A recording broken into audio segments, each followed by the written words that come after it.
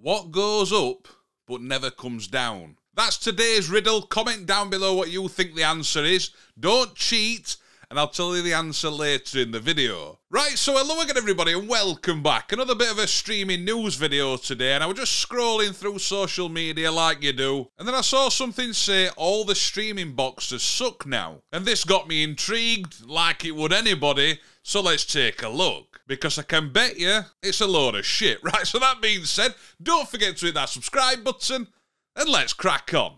Right, so if you take a quick look at this post here from The Verge, as you can see, all the streaming boxes suck now. There are no good streaming boxes, and I blame everybody. Now, this is a good one to get your thoughts and opinions in the comments section down below. What streaming device do you use? Do you think it'd make a difference if streaming boxes didn't exist? Do you think this post's on point, or do you think it's full of shit? Now, as always, I'm not going to read absolutely everything. I'm going to scan over it, but just to have a general chat about it. And once again, it's about what's happening and been spoken about around the streaming world. So streaming boxes had so much potential. They were going to reinvent the cable box for the internet age and make it easier for users to find and organise and watch everything available in this era of infinite content. They were going to turn TVs, the hub of our homes, into smart gadgets through which we could do almost anything. Streaming boxes were the next big thing. Now, I will leave a link in the description down below to this post if you want to take a look at it, because like I said, it's a long post, I don't want to read through it all. And after that it says instead, well, streaming boxes suck. You can't find a single product on the market that comes even remotely close to satisfying this vision. Instead of a thriving hardware and software category, streaming boxes have turned into ever cheaper commodity items. And then it goes on to say at a shop down the road, crammed between batteries, sits a Roku Express HD for $30, and it's as good a buy as anything else. Streaming boxes are bad, and they're getting worse instead of better. Now, I'm somebody, honestly, I disagree with that. I think streaming boxes have totally transformed how we watch TV. A lot of people don't even watch live TV anymore. Everything's on demand, and it's done through a streaming box or a streaming device. You could argue that a lot of people have now owned smart TVs and they can watch it directly inside that, but there are limitations to smart TVs, as we know, and a streaming device makes getting all those things a lot easier. And then you've got people that don't own smart TVs and got TVs in different rooms. Streaming devices, once again, game changer. It does say you could almost agree that in their current form, streaming boxes don't need to exist at all. By most measures, majority of consumers already own a smart TV, and if you're in the market for a new set, you can barely find one that doesn't have some sort of operating system built in. Like we've just said, yes, smart TVs have their own operating system, but there are limitations. A lot of them you can't even download and install third-party apps, which is one of the main purposes for a streaming device. And then it just goes on to say about TVs, of course.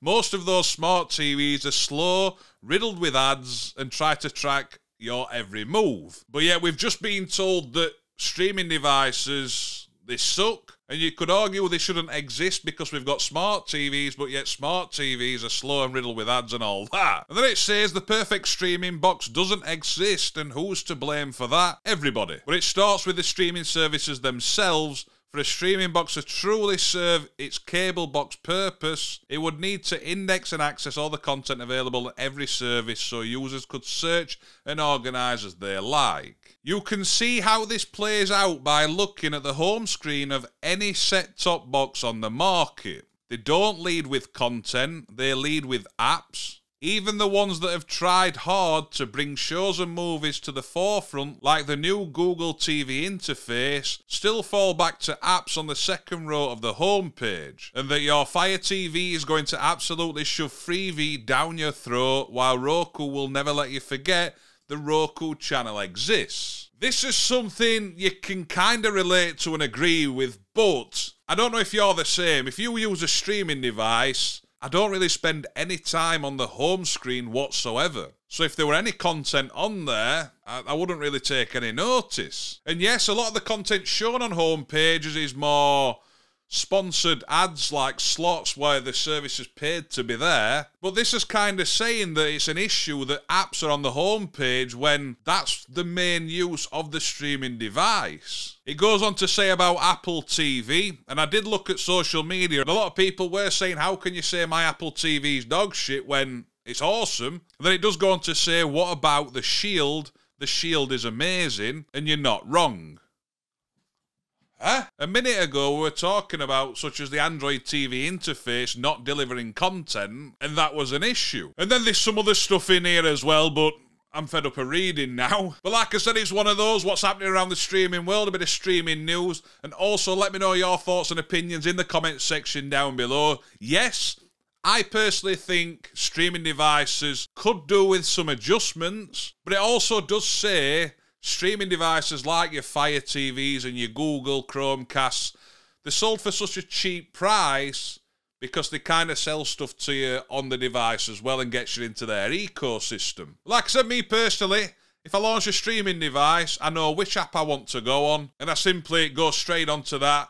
The home screen, the layout and all that sort of stuff, it doesn't really make a difference to me. How the device performs is the main thing. And it is important to note as well, each streaming device is slightly different. They've got a different launcher. There's people who like Amazon devices. There's people who don't like them and would rather go for a Chromecast or a Roku or an Apple TV. And yes, they are different in some respects, but they're still very useful to have, aren't they? But yeah, just one of those where I'm really interested to see your thoughts about it. The answer to the riddle is age. Now, it is one of the sad things of life. You're never going to get any younger. And did you get this right or did you cheat? But yeah, I'll see you down there. Right, so that being said, I hope you enjoy the rest of your day. If you're interested in streaming news, don't forget to check out the other videos on the channel as well. Don't forget to hit that subscribe button down below. And I'll see you soon. Ta-da!